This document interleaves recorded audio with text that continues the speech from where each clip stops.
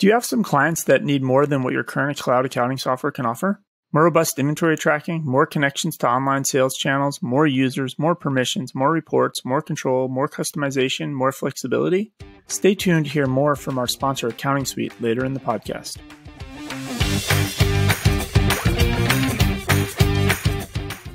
And you don't have to go get new clients. You can, if you're serving small clients, you can increase your revenue 31% just by adding advisory services. Especially if you already are doing this. If you already offer this service at your firm and you're not selling this in a good way to an existing client, yeah. I mean, it's your God-given right to make more money off of your clients instead of trying to go hunt in the market for a new client to sell a teeny advisory service from. Yeah, you have to show your customers what you offer, package it up in a way that's attractive that they'll buy it, and they'll pay more, right? If they know they're getting more value from it.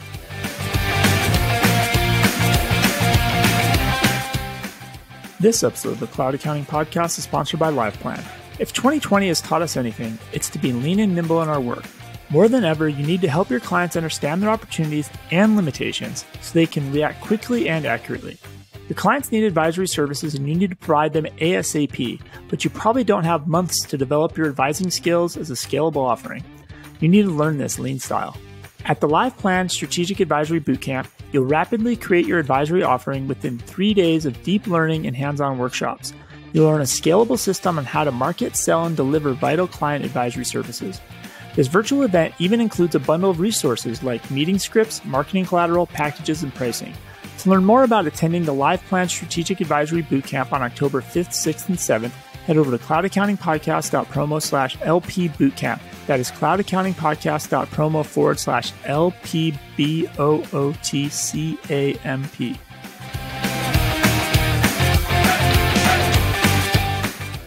This episode of the Cloud Accounting Podcast is sponsored by BQE Core.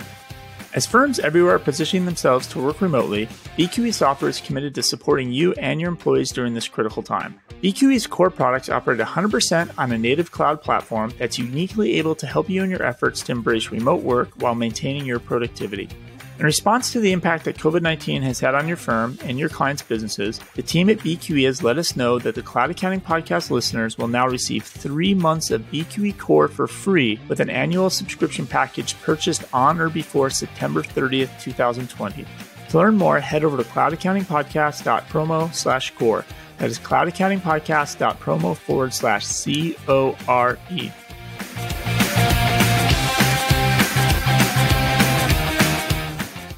Welcome to the Cloud Accounting Podcast. I'm Blake Oliver. And I'm David Leary. My son finished his first week of virtual kindergarten. Did I talk about that? Last week we talked about that. And we talked about, how the kids should maybe instead of using Zooms, right, they should use that software, the virtual world, right? So the kids can walk around and walk into their classrooms. It went great for him. He's happy. And it just is an inspiration to me because kids they don't have these expectations and he's good. We're also fortunate in that we can send him to a place where he has like tutors who help him go through all this stuff because both my wife and I work. So I feel for the parents who don't have that. I mean, you got your kids stuck at home, right? And you're juggling them and you're trying to work. They're on Zoom call. So my wife's on a Zoom call. The other day I walked out of the room I'm in and everybody in the house was on a Zoom call at the same time. The house is deathly quiet, right? Everybody's in their own thing. But it's just not the Zoom call fatigue. I think is the problem is teachers only have one way to communicate. So the emails you get, I can't even keep up, right? Oh, and then there's like things you typically go to school in the evening to attend some event with your children. That's now a Zoom call. You're getting reminded about a Zoom call at 8 a.m. that you're supposed to get on at 7 p.m. at night. And it's like, I just took 12-hour Zoom calls. It's the reality. Well, I've got some good news for you this week, which is that we had 2 people call our number. We have that Google Voice number that people can call and leave a message. And we've been talking about it for months and months. And people start calling. So I wanted to play the first listener message that we got. Hi, my name is Shauna. I am a solopreneur practitioner in Central Florida. Just driving today, and I had to call in and say thank you. Your episode 187 just recently aired this month in August. And I had just been on a phone call with a client of mine struggling with e-commerce. They use QuickBooks point of sale in their retail store, but because of COVID, They have not been open for 3 or 4 months now, and they've been struggling with their online presence, and they have an online store, have had it for a while, but they sold something online. Somebody called in, wanted to buy, and they had already sold it, but they couldn't figure it out because their desktop point of sale said they had it, but it got sold online. So they didn't obviously talk to each other. So the struggle is real for them right now. And so they're like, we need to rethink our e-commerce situation. And so I didn't have an answer at the time, but now I do with WebGility and with the Trade Gecko purchase that Intuit just had. We're going to start researching those 2 options for them. So kudos to you guys. You're saving me some time trying to figure out what's the best solution, as I now can point them a little bit, guide them a bit better than I would trying to figure it out on my own. So thanks for all you guys do. All the best. Bye. That makes me happier than any review. Whenever we can help somebody give more direction to their clients, learn about apps, know what to recommend, that makes me happy. Or just save time, right? And getting things in their awareness. Like I'm like, I said before, I'm plowing through 1,100 crappy blog posts just to try to surface up the best ones. Yeah. So thank you, Shauna, for listening, and good luck to you on that e-commerce journey. We got a bunch more app updates. We could start with that. Yeah, why not? Jump in. QuickBooks Online Advanced. A lot of those features, I think, kind of underwhelmed us as they were released over the last few months, but there's a big one that just came out. Now you can track fiscal weeks in QuickBooks Online Advanced. Note this is the advanced version, the more expensive one, the premium one, not the pro, not the essentials.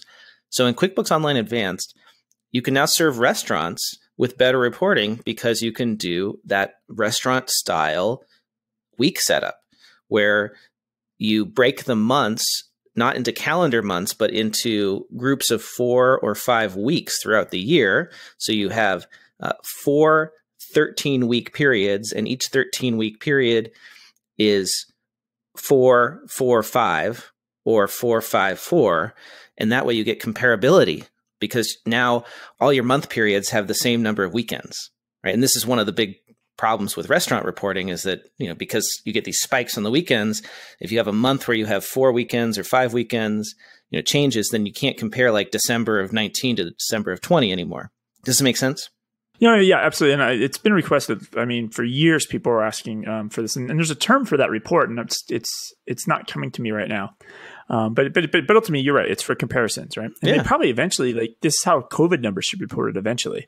Because there's all these spikes on the Mondays and the weekends and all this, and you can't compare it calendar to calendar. We're probably gonna have to look at it week by week, especially if this goes on for another year.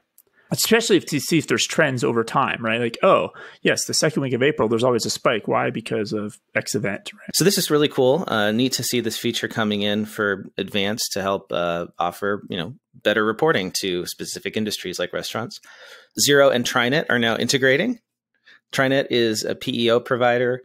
Map your TriNet payroll accounts to your Xero accounts and automatically post those journal entries into Xero.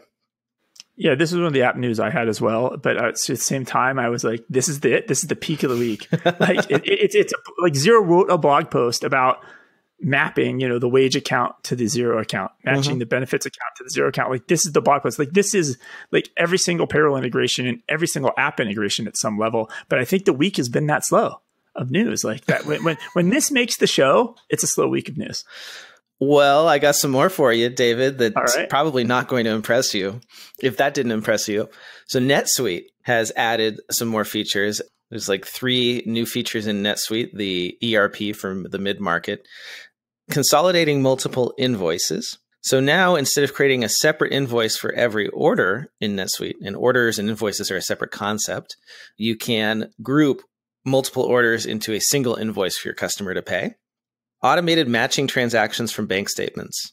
Bank reconciliation is tedious and time-consuming. I'm quoting the article here. To ensure that bank data and accounting details are in sync, financial transactions must be entered into the accounting system first. Oftentimes, this process is done manually and leaves room for inaccurate information. Now, with the ability to automate transaction creation from bank transactions, NetSuite users can create and post transactions automatically from imported bank data, saving time and improving accuracy. This is good. I mean, if you think about this, QuickBooks Xero had bank feeds, 10 years ago. Well, right? that's the thing about and this. Now, I think when we started the podcast early on, you went to Sage Intax conference that first time, and they announced that they were adding bank feeds to Intax. So as this goes up market, finally, these bigger apps are starting to get bank feeds. We did an interview with a customer at the Sage Intax conference. That's right. Who had her company built their own bank feed that went into the online banking and grabbed all the transactions and then posted a journal entry with all the daily transactions categorized. And we were so impressed by that. But what's crazy about that is that Intact did not have bank feeds at that time. And now I think both Intact and NetSuite have them to some extent. But again, like what this feature does is something that has been happening in QuickBooks for 20 years, which is that you can import your bank data and then create transactions while you reconcile. So if there isn't something to match it to in the GL, now you can create it on the fly. It's kind of crazy that this didn't exist before. The thing is, even though QuickBooks has had this for a decade, right? Yeah. QuickBooks is still involved in press releases about connecting to banks and getting bank feed data. Okay. So this is a article on Crowdfund Insider, essentially Bank of Montreal, BMO. Mm-hmm. So they are announcing that Intuit's QuickBook accounting software may now access financial data provided by Bank of Montreal customers via a new API. So they've had a connection before. It's just there's new open API standards, and they're now connecting through the new pipe. But there's nothing in this article. Like it's just, this is what I mean. Like, this is not a great week of news. When announcements like this are making the podcast, it's a slow week. So here's a big announcement that we kind of already announced. I mean, it's now finally happened, is that Kabbage is getting acquired by Amex, and it's for sure. That's definitely happening at this point, right? The financial terms of the deal are not being disclosed, but reports earlier this month put the acquisition value at up to $850 million. I think that's the number you used last week. I'm still confused on this, and I tweeted about it, just trying to better understand. I mean, essentially in my brain, I would have said Kabbage and OnDeck are very similar companies. One got purchased for $90 million, and the other got purchased for maybe $800 million. Mm-hmm.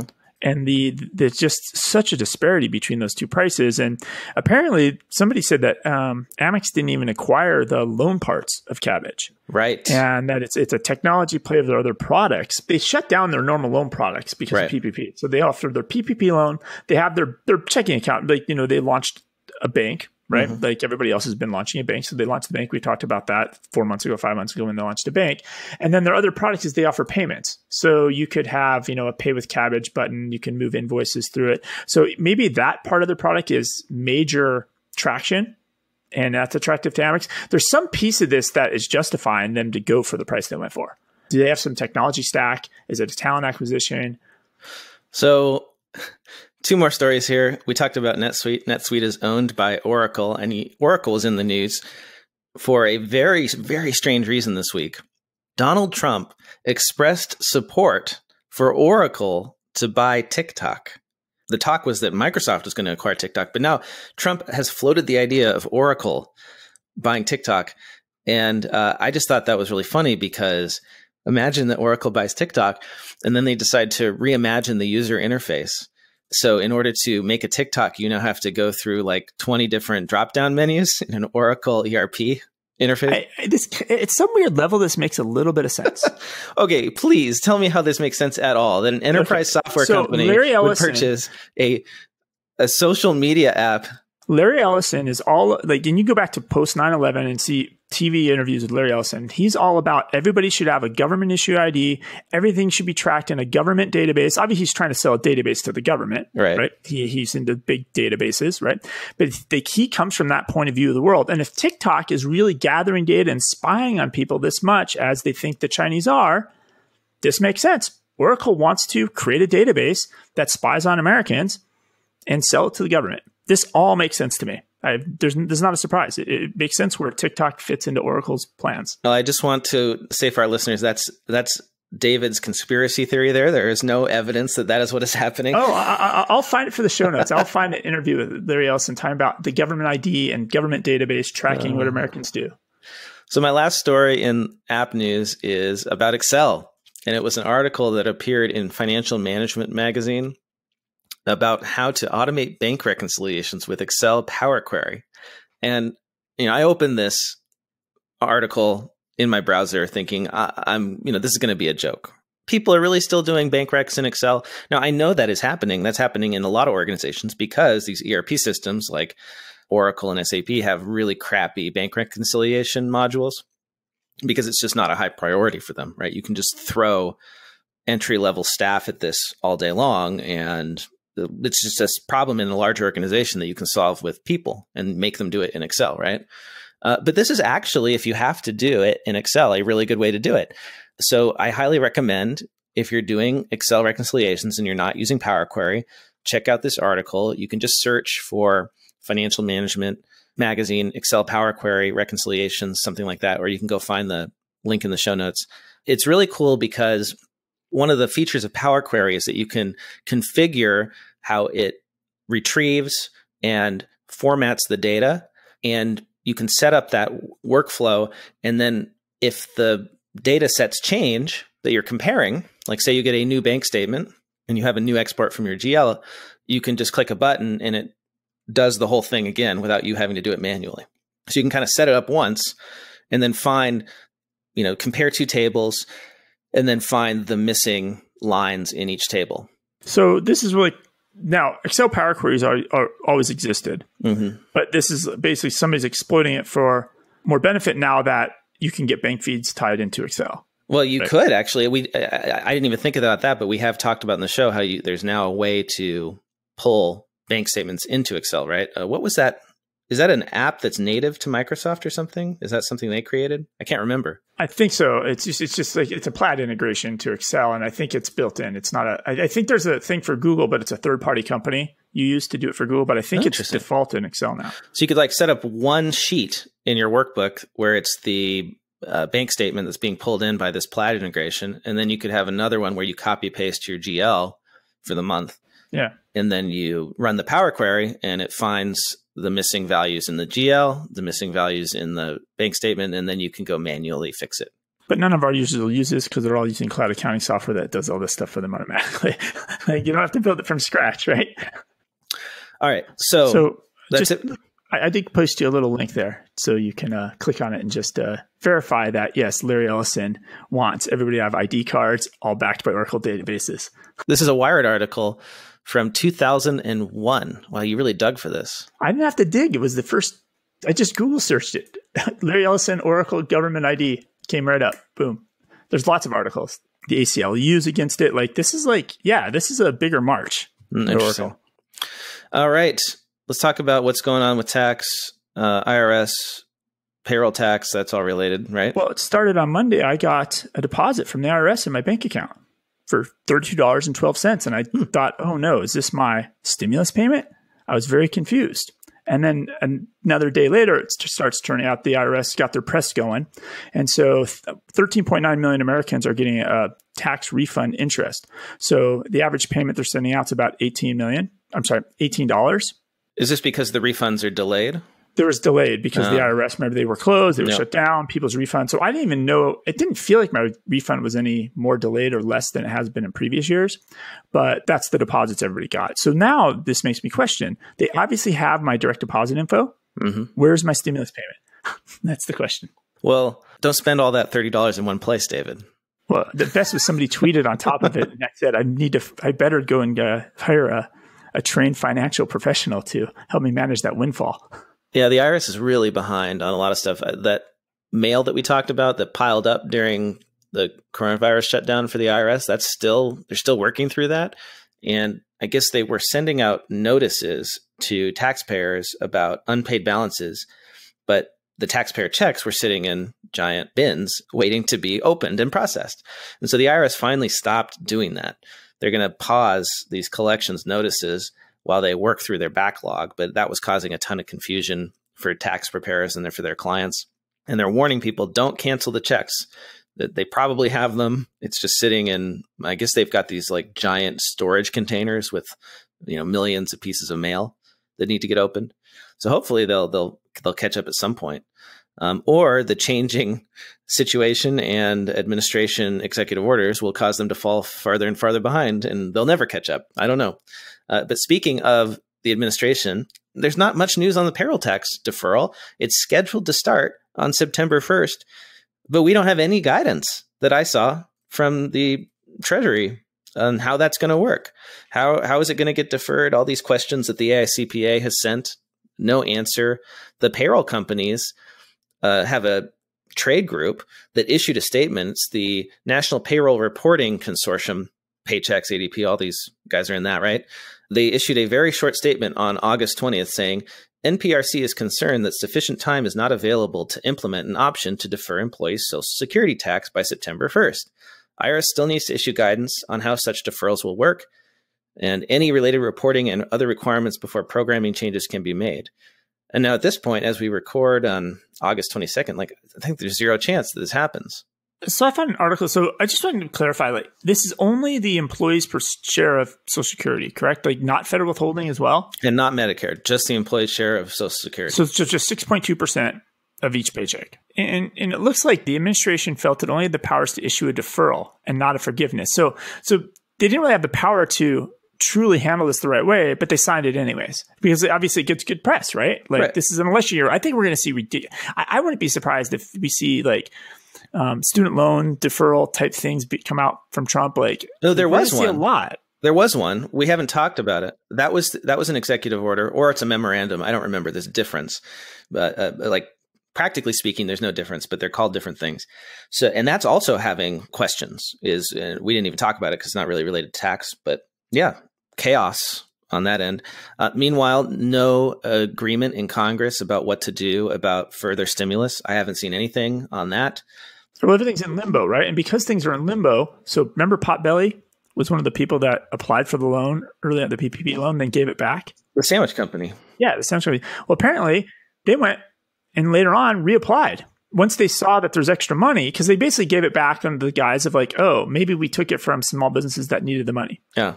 Right. So then they give it back. So then they reapplied because everything's in limbo.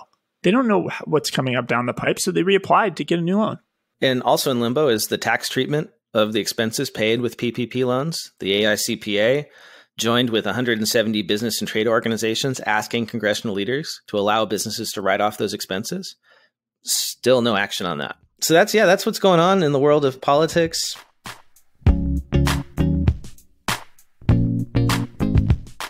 This episode of the Cloud Accounting Podcast is sponsored by Accounting Suite. Accounting Suite is cloud accounting software that acts like a customizable ERP system. It lets you start out with just the features you need today, and in the future, as your business grows, you can easily add Accounting Suite extensions to give you the features you need. A major strength of Accounting Suite is its robust set of inventory management tools. It includes multi-channel inventory and has many integrations to many online stores like ShipStation, Shopify, and Square.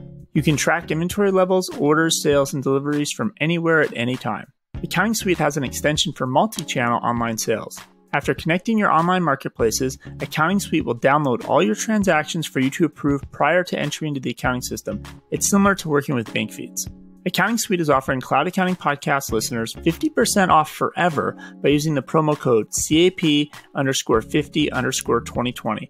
To take advantage of this exciting offer and to learn more about how Accounting Suite offers an upgradable path for your firm and company's future, head over to cloudaccountingpodcast.promo/ASuite. That is cloudaccountingpodcast.promo/ASUITE. Accounting Suite is here to help you grow.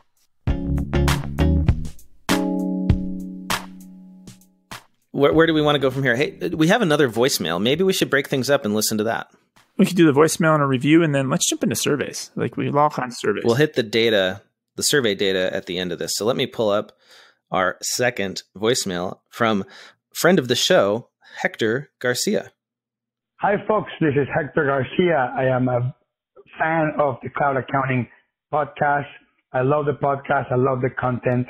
And I wanted to chime in on the stuff you guys were talking about on value pricing on the last episode, and kind of what I wanted to tell you from what I've learned about implementing value pricing in my practice.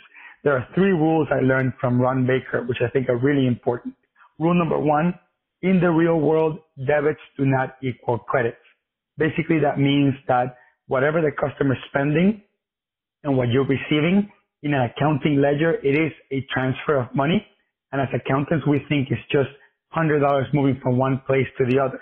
But in the real world, your customer values your services above the amount that they're paying you.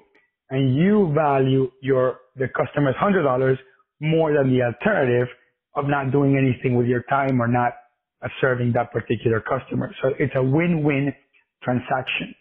So rule number 2, value is subjective, but pricing is contextual. Value is subjective because every single person values things differently. Whatever your customer values your service for, you will never know. However, with pricing, you can contextually get closer and understand what the customers value the most. Also, when you offer options in fixed prices, where you have a package that's a lower tier, a package that's a middle tier, and a package that's a higher tier, customized based on their needs, the customer will now, with the context, understand where the value potentially is. They will pay more to get more. Plus, they can compare that with other people's quotes. And if a competitor gave them 1 quote and you give them 3 quotes, you basically triple your chances of getting that deal versus a competitor because you gave the customer 3 choices. And lastly, prescription without diagnosis is malpractice. Basically means that we should not jump to the solution. We should not jump to offer what we think the customer needs. This means you need to take your time to understand your customer's needs, have a deep conversation. Without the value conversation, you cannot have value pricing. And many of us make the mistake of jumping the gun and offering what we think the customer needs right away, instead of taking the extra 20 minutes, 30 minutes, hour to conversate with the client in depth and know what they need. So hopefully these 3 rules help you implement value pricing much quicker and in a much effective way. So it's a great voicemail. Yeah, right? Like super helpful. Thank you, Hector, for those insights. Hector is summarizing some of the key tenets of Ron Baker, the guru of value pricing, I would say, in the profession. And if you want to learn more, check out Hector's YouTube channel.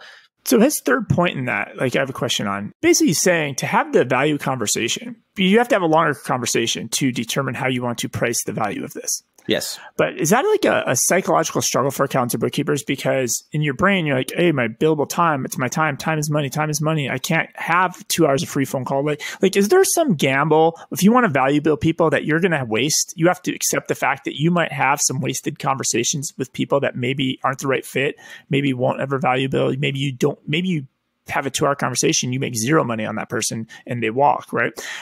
Because the offset of getting the true value from 1 or 2 clients is just monstrous, and it offsets the losses. Is because I think psychologically, I can't see a lot of accountants and bookkeepers being okay with, I'm talking to this person for free. I think you nailed it with that question. And I have a possible solution, what I did in my own practice. So that is a huge problem. You get people calling you, you don't want to spend hours on the phone with them, giving them what feels like free information. And so you just want to like start working. You just like give them your hourly rate and say, you want to work with me? There it is, right? But obviously that is not ideal. So how do you deal with this? How do you deal with all that time you're going to spend up front before you get to the value, before you can give them a proposal? And the way I did it in my firm is I had a assessment fee. This was for bookkeeping and payroll and bill pay. So we're talking bookkeeping work, lower value, relatively lower value type work. And so we didn't charge a lot of money, but we charged $500 for an assessment. And that would mean I go through your QuickBooks or Xero file with you. I learn about your business operations. I do basically an hour-long assessment call, and then I would spend another hour, so 2 hours all in, doing a write-up.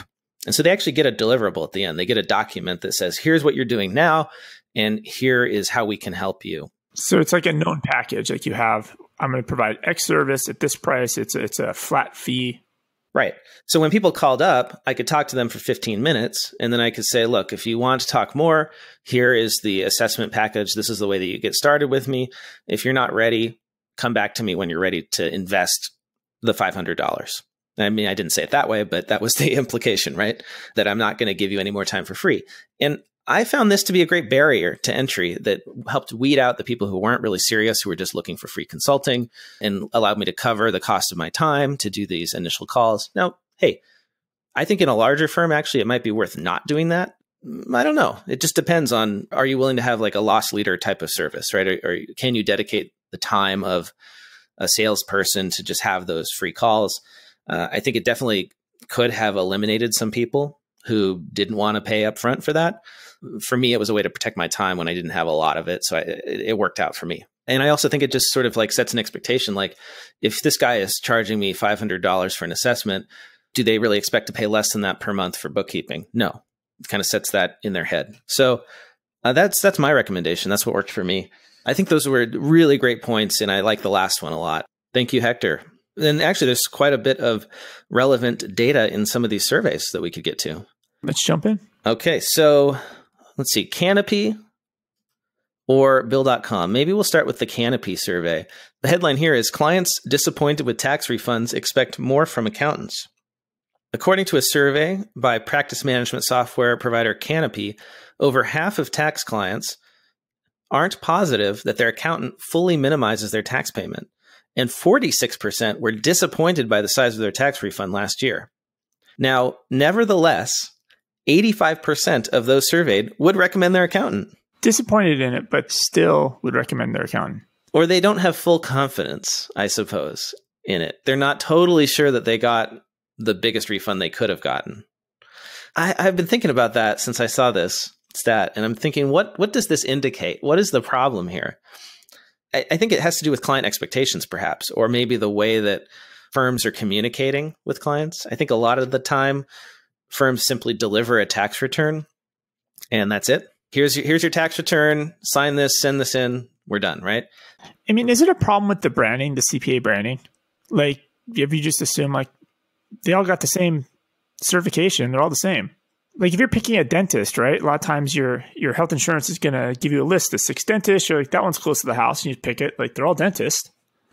Like, do you think it's a little bit of a branding problem where people just don't have, it's not that they have low expectations, but they don't have any expectations to get any different experiences anywhere else. Like, right. the CPA brand is so strong in a way it lower, like people's expectations are like, you're just a CPA, they're a CPA, it's all the same. I don't have to go to, like, there's no way to differentiate between one CPA and the next. Now you and I are deep in the weeds here, and of course that's not true, but think about the average person. They don't know. That's true. And so that's an opportunity. So that's one of the highlights of the Canopy survey. Crazy enough, only 2% of the respondents said that their accountant offers an online portal. Like, that seems insanely low to me. Does that seem low to you, David? 2%? I think there's a lot of accountants that offer online portals, but they can't get their clients to use them. Or maybe the clients don't even know about it or something. Know about them or even want to use it. Or even if the accountant communicated to the client about their online portal, the client, like, it's the lowest thing in their priority list to remember. Which is funny because like online portals are like the thing that all the tax preparation companies are kind of trying to like differentiate themselves with. 78% of taxpayers surveyed said that the technology their accountant uses to make tax preparation easy is important. So nobody's using portals, but technology is important. So if it's not portals, then what is it? I always felt like the portal should be the other direction, right? Like somebody like Intuit should offer, I have my portal at Intuit, and then if it's my business, right? And then I invite my an accountant to my portal. I invite a lawyer to my portal. I invite these other professional services that I need to my data. Like, why, as the business owner, do I need to go to 3 or 4 different portals? Yeah. And upload the same documents many times. And so I always felt like the whole concept of portals is completely upside down. And a company like Intuit actually has probably a perfect position to do it. But I can't tell you how many times I've tried to share documents securely with professionals that I utilize, and I send them a Google Drive link and they can't figure out how to open it. Or it's just, oh yeah, and they send you a PDF with confidential information over the internet as a postcard. Yeah, I get it. So you can't win. The top technologies that customers cited for improving the way that they work with their accountants is an online way to send and receive documents. I wonder what that would be. Text chat for questions and answers, and the ability to set and change appointments online. So they want to be able to send and receive documents more easily, text chat for questions and answers, and the ability to set and change appointments online. Doesn't seem like they're asking for a lot, if you ask me, right? I can do that with a lot of businesses. I don't know if I can do that with a lot of accounting firms, though, or tax firms. Yeah, and you can do it with a lot of like other. I think it's from a consumer standpoint, right? If you you probably will now that you're in Arizona with the heat, you're going to get a rock to hit your windshield. Oh, it already happened. It happened like the first month I was here. I had, and the heat's going to make it crack in like 10 minutes. Yeah, and you're going to have it replaced. And I don't know if you've used like that safe auto light thing. It's all done through the app. You book it, like the whole thing's a calendar appointment. You get notifications when they're on their way. And like the experience is pretty good. And so you're right. If accounting firms could give a little bit more of that insight, like, hey, we've started your return, almost like your delivery, you can see your package like from each facility and from Amazon, then it gets to the delivery truck and now it's almost in your neighborhood. Like you can, it's not so much a portal. It's a communication device. Status update. Yeah. I mean, even just being able to text for our clients to text with you instead of email with you. Like I can't tell you like how annoying it is for me personally, when I'm working with a service provider, if I can't communicate them with them via chat. Like if I have to actually remember to call them during business hours and then leave a message and not know if the message is received, like I would much rather just open up my phone and text with them. And you can do this these days securely. Like Ring Central has texting capabilities, so you can deploy virtual phone numbers to your firm and like allow people to text. And if you use a help desk software like Ryan Lozanis recommends as being one of the game changers for your firm, a lot of those services now allow you to have a text message channel for support requests that can then be routed to the right people. So last bit of insight from this Canopy survey. Apparently, many tax clients are unaware of the post-filing services offered by their accountants. 1 out of 3 clients didn't know if their tax accountant provides audit protection services. 37% of the tax clients polled said they don't know if their tax accountant provides legal tax services. So if you do, then your clients aren't finding out about it. And if you don't, maybe you could have referrals, right? If you're referring people to folks who do provide those legal tax services, then that could increase your business in return, right? Just kind of shows like a lack of like marketing follow-up and nurturing of clients that needs to happen. So like stay in touch with your clients throughout the year. Have an email distribution list where you remind them of the things that you do. Pretty simple. Right? Not complicated stuff, not expensive stuff to do. Again, like having a way for them to securely share documents with you, to chat with you, to make a calendar appointment online. Like this is all stuff that you can set up very cheaply for your firm. And this goes back to like thinking about packages, right? Package your services in some 3-tier lineup to where, hey, if you just want to return and never talk to me, it's this much a year. If you want this package or this package, and so people can, and when you do that exercise, it forces you to list the services you offer in a nice 3-column approach, right? You could build this in Excel, people. Like you could do this in Excel. And that's the benefit of the 3-tier pricing. Again, like if you want to show clients everything you offer, that's where you have that super premium offering that has everything that you do. And that way they at least know that you do it, even if they're not going to ever select it, they can see there that you offer audit support, that you offer legal services, that you offer financial planning, that you offer advisory type services. Like they'll know because it's in your pricing. And that's the one thing that everybody looks at really carefully is the pricing. Yeah, they don't go to the service page of your website. They go to the pricing page. So if you list your services as part of the pricing model, they're going to see your services. That's great. And I'm surprised that more and more firms don't like package audit defense with their tax prep. Because if you have a big enough client base, you can figure out how to do it in a way that's not going to bankrupt your firm. It's like an insurance policy that your clients buy. It's the same way they do it with TurboTax, right? You pay an extra blah, blah, blah, X dollars, and now you have audit defense. Right? Why don't accounting firms do that too? So I have some work at home survey from Adobe. You want to jump into that quickly? There's some new learnings here. Let's hear about like working from home. Yeah, so they studied 1,000 currently employed people who usually work in the office to see how they're, how it's going. Working at home with COVID. So we beat this one to death. 34% say they're starting to experience video conference fatigue, and they see this keep trending up. People are starting to feel the fatigue of this.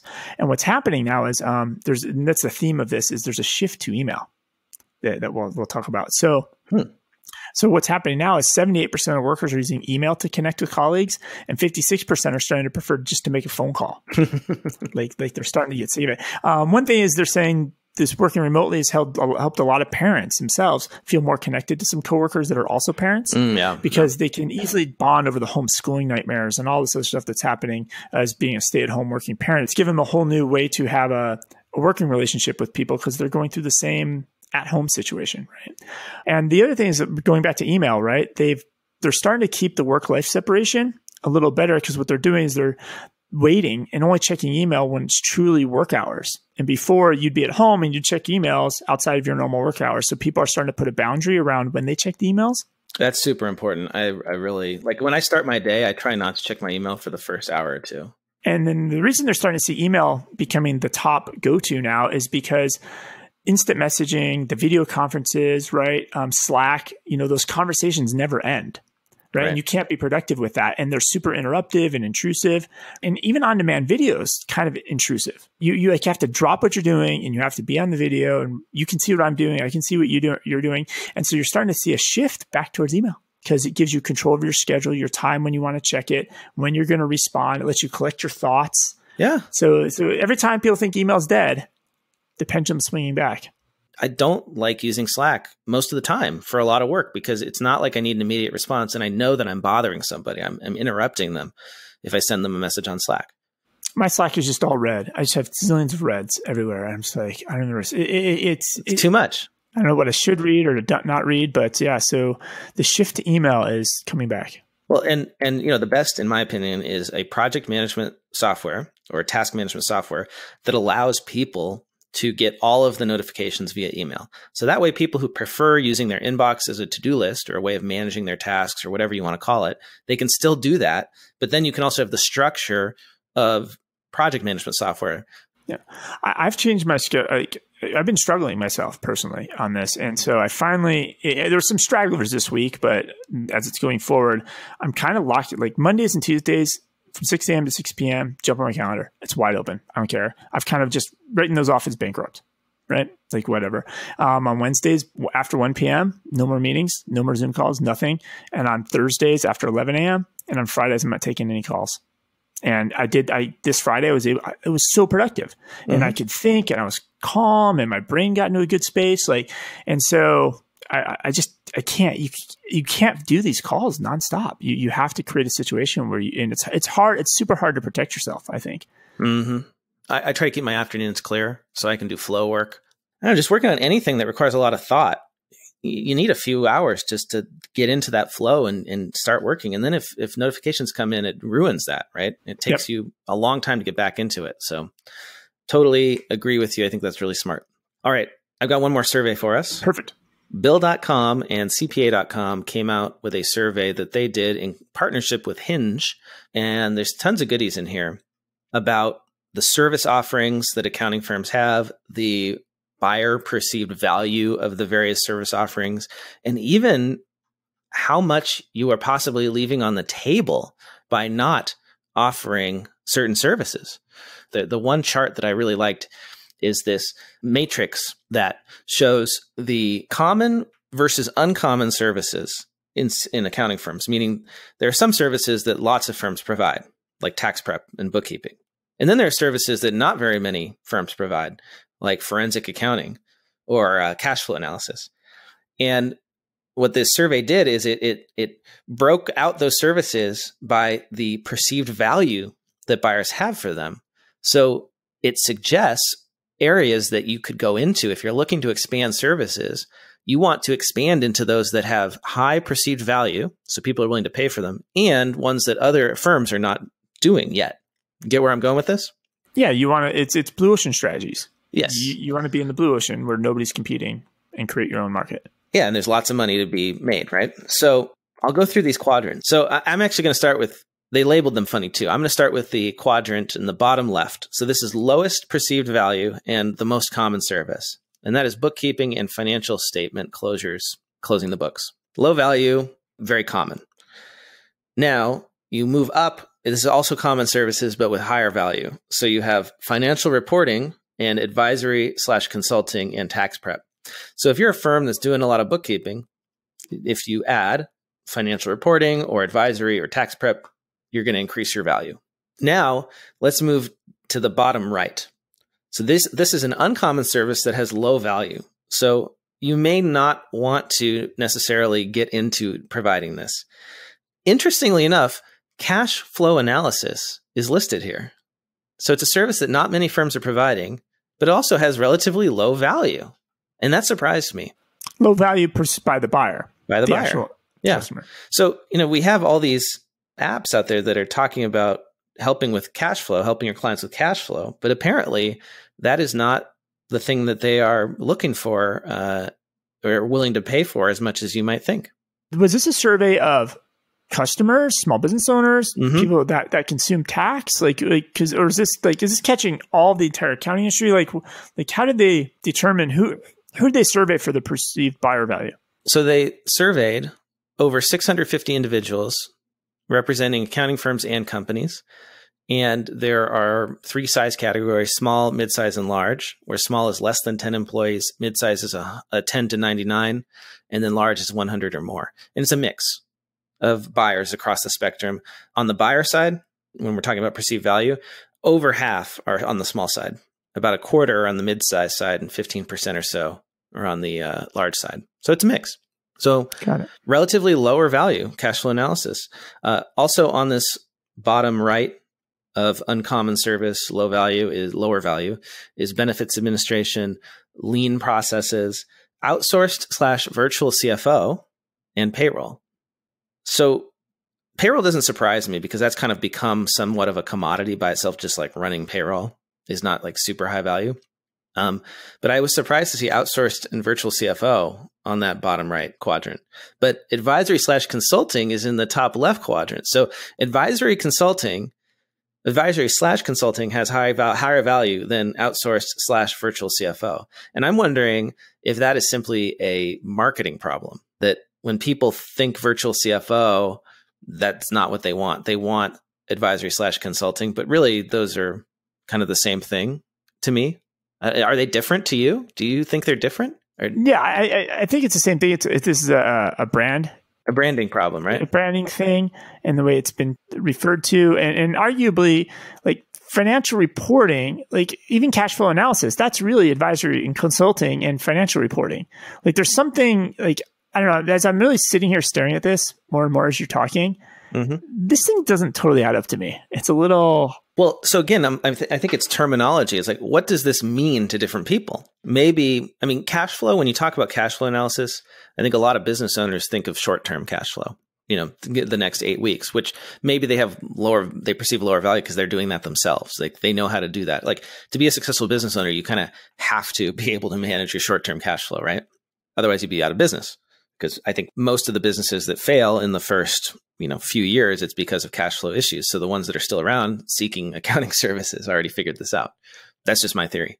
But let's continue on. We got one more quadrant, right? So this is the money quadrant, where you have an uncommon service not offered by a lot of firms, but has high perceived value by the buyer. So this is where we should be expanding. And David, you're going to be happy, I think, to see that accounts payable / bill pay is on there. Yes. Now, the survey was also sponsored by Bill.com, so the reason that's up there. Who knows? But that actually doesn't surprise me because that was my number one value add service in my firm when I did virtual bookkeeping. Well, so it's interesting if you compare this third quadrant graph, right, to the very next graph, which is basically the buyer demand for these groups. That's where this doesn't, reconcile. Well, let's go through the rest of the services on this upper right, and then we'll go to that. Okay, so we bill pay / accounts payable, managing that for clients, high value. Not a lot of firms do it.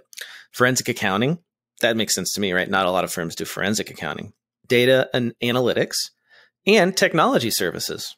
So, hey, Cloud Accounting Podcast listeners, you're into technology because you're listening to this show, right? That's a good place to be. Not a lot of firms are offering integration work, setting up ERP systems or accounting systems, all that stuff. So that's it. We've got, those 4 quadrants. If you're going to expand into stuff, probably want to expand into areas with high value. On the common side, if you're not doing it, you should be doing financial reporting, advisory / consulting, and tax prep. And if you want to expand into that blue ocean territory that David mentioned, forensic accounting, AP / bill pay, data analytics, and technology services. Now, what's the confusion with this next chart here? So the perceived value, I get hey, they don't value bookkeeping, but the demand is the second largest behind tax prep. Obviously, tax prep people are I don't want to deal with this at all. I'm going to have somebody else do this for me, right? Which I get why there's such a high perceived value and demand, but like bookkeeping's high up on the demand. Financial reporting's high up on demand. Right. So again, perceived value versus demand, very different things, right? Yeah. Demand just means I want this, not necessarily that I'm willing to pay a lot of money for it. Yeah. But yeah, it's interesting. Like tax prep by far, right, outstrips everything else. 68% of buyers surveyed currently purchase tax prep, and another 4% is unmet. So there's even room for expansion in tax prep. Bookkeeping is next on the list. 40% of buyers currently purchase bookkeeping with 7% unmet demand. Then we've got financial reporting, and that advisory/consulting bar that we're looking at here, David, fourth down on the list, crazy unmet demand. Only 15% of buyers are currently getting advisory/consulting services from their firms, and another 28.6% want to buy it. Or even look at the top box thing, forensic accounting. So it's high perceived value, uncommon service, right? But the reason it's an uncommon service is because it's the lowest in demand. Right? Like this is why it's uncommon. Nobody offers it because nobody wants it. Interesting. This is why I'm trying to reconcile these two charts. It just doesn't. Of course, it's uncommon. Nobody wants it. It's not exactly not high demand for that. So let's see if we're going to put our eye on this chart and kind of tell people where to go. It looks like if we're building an accounting firm, what services do we offer? I mean, we obviously offer the top ones that people want, right? Tax prep, bookkeeping, financial reporting. I think that's a given, right? Because you can't do the other ones without bookkeeping, right? Advisory/consulting you can't do without bookkeeping, and kind of hard to do it without also managing their tax if you're doing like tax planning, which I would roll into that. Payroll's optional. I think that makes sense, right? A lot of companies can run payroll themselves these days with, ADP, Gusto, Paychecks, right? The services are pretty quite good. Accounts payable, bill pay, definitely. Cash flow analysis right here, right? So 10% of customers get it, but there's 18% demand. More than half of the people who want it are not being served by cash flow analysis. Yeah. So maybe this is where, you think about this chart. You have to do the low perceived value things. And that's where your fixed package is. We're going to do your basic bookkeeping for this much a month, et cetera. But like, hey, we're going to do forensic accounting for you. And that's what you value bill on. These smaller niche type services. Now, you probably can't do them all. You probably can't offer forensic accounting and lien processes and tech services. It could be hard to do all this, but you could probably do one of those, a niche, get really good at it. And that's where you bring higher value and you could charge more for those services. But yeah, if you just built a firm, like we're going to do forensic accounting, accounts payable, and data analytics, it's not going to work because there's not enough demand. So it's an interesting survey of this whole, it's deep though. They break it down by every industry, perceived value of what you're doing for them. So there's a breakdown of what advisory services mean to buyers, like the areas inside of that. And I was excited to see that 65% of buyers said revenue growth and business modeling is an area of need inside of advisory services. Of course, that's what we do at Giraffe is business modeling, right? Financial modeling. That's pretty cool. Going down the list, budgeting, tax planning, risk management, advanced KPI reporting, cash flow, business valuation. And then we dip down below 30%. But financial dashboards, still 27%. Pricing help with pricing, 27%.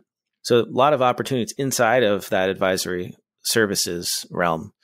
And the last thing I want to offer here with the survey, there's a bunch of stuff about pricing. So if you're trying to convince your firm to offer advisory services, it can be challenging because it takes a big investment and it's kind of unknown how much more money you're going to make, especially if you're trying to do value pricing, right? It's not easy to convince a partner who's used to pricing hourly to go on, value price or fixed price advisory services or whatnot. But this survey actually quantifies how much money is being left on the table. Small buyers are willing to pay 31% more if you add advisory services. So whatever they're paying now, they're willing to pay 31% more to add advisory services to their package. And mid-sized buyers present an 11% growth opportunity. Now, interestingly, large buyers over 100 employees, they actually want to cut their costs. They don't want to pay anything more. So kind of interesting. If you can package advisory services for the small customers with less than 10 employees, that's a huge growth opportunity. I think you need automation, right? You need to standardize it. You can't do a one-off. And with large customers, it's not worth going after them for that. Like, at least according to this survey, that you'd be better off helping them save money with automation and tech and all that. And if you think about, Hector's voicemail, and you go back to that first survey you talked about, this where people aren't aware of what services you offer, it all comes down to packaging this. And now this survey is actually telling you, hey, if you do package it, you have 30% margin you can add on to your prices. Last bit here, the average monthly price paid for accounting services for buyers who do not currently purchase advisory services, it's about $1,100 a month. They would be willing to pay another $564 per month to add some advisory services. Buyers who currently purchase advisory services, they're paying an average of about almost $1,600 per month. So that actually tracks that the buyers who do not currently purchase advisory services, but they have some sort of accounting services, they're paying an average of $1,100 per month in this survey. And they would be willing to pay another $500, $600. And that tracks with the amount that buyers who are currently purchasing advisory services pay. So like, there is good data supporting that there's a huge growth opportunity if you're not doing it. And you don't have to go get new clients. You can, if you're serving small clients, you can increase your revenue 31% just by adding advisory services. Especially if you already are doing this. If you already offer this service at your firm and you're not selling this in a good way to an existing client, yeah. I mean, it's your God-given right to make more money off of your clients instead of trying to go hunt in the market for a new client to sell a teeny advisory service from. Yeah, you have to show your customers what you offer, package it up in a way that's attractive that they'll buy it, and they'll pay more, right? If they know they're getting more value from you. So if you want to look at the survey yourself, you can head to the link in the show notes, or you can search for business model trends for accounting advisory services. And you'll find that on the bill.com website. And that's all that I've got this week, David. That's it for me as well. We have one review. We should probably read that quickly. This is from Tef7, 5 stars. After making a decision to make a midlife career change from government funding to accounting, I started listening to accounting podcasts to get my head in the game. The Cloud Accounting Podcast is by far the best. I nailed my first and consequently only interview for a finance job in no small part thanks to David and Blake. I was able to talk confidently about technology and was even able to enthusiastically inform them about the brand new, at the time, XLOOKUP function in Excel. Thanks, guys. David Paitai. Wow. This is great. So you can impress your coworkers if you listen to the Cloud Accounting Podcast. And you can get jobs if you listen to You can get a job from listening to the Cloud Accounting Podcast. Like, wow. Thank you so much, David. Thanks for listening. And I'm so glad to hear that you got that job. And I think we need to include maybe more Excel information in our show, David. We did with Power Query. Well, today. Excel's been in the last 3 episodes in a row, by the way. Because the bug with the DNA strands, the naming of they made there. Yeah, Excel's been popping up a lot in the show, which is funny. Again, there's this pendulum swinging back to email. Now there's a pendulum possibly swinging back to Excel. Like the more things stay the same, the longer we go down this timeline. What I would love everybody to do is, yes, leave us voicemails, right? Yep. They can call in, easily leave us a voicemail. You want to say that number again, David? It's 202-695-1040. Just note you have a 3-minute recording limit on that. And we'd love to, if you left reviews on Apple Podcast or on Podchaser, we'll read your reviews. We're obligated, like Blake says, to read your review on the air. So we'll read your review, and we'd love to see more voicemails. I love the fact that listeners are reaching out and doing that. Yeah. And again, your voicemail can be about anything you want. Like, let us know if something that helped you that you want to share with our listeners. I love that. Like what Hector did when he called in with that advice. Fantastic. Feel free. If something is working in your firm and you want to share it, let us know. We will share it with the world. And if you want to contact me online, I'm at Blake T. Oliver on Twitter. How about you, David? I'm on Twitter as well, at David Leary. David, great to chat with you. As always, I'll see you here next week. All right.